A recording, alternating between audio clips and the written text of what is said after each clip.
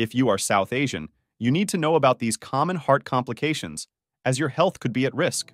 Coronary artery disease occurs when bad cholesterol builds up in your arteries, impeding the delivery of oxygenated blood to the heart.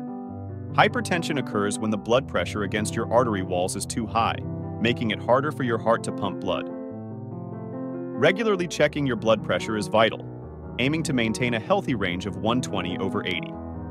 Type 2 diabetes is when the body can't use insulin properly, which leads to high blood sugar levels, because the glucose from food isn't used effectively for energy. Ischemic stroke occurs when a blood clot blocks blood flow to the brain, so the brain cannot get enough oxygen or nutrients, leading to potential brain damage. Finally, congestive heart failure is when the heart can't pump blood effectively, causing fluid buildup in your lungs, legs, and other tissues. Regularly visit your physician to stay informed, stay healthy, and take care of your heart.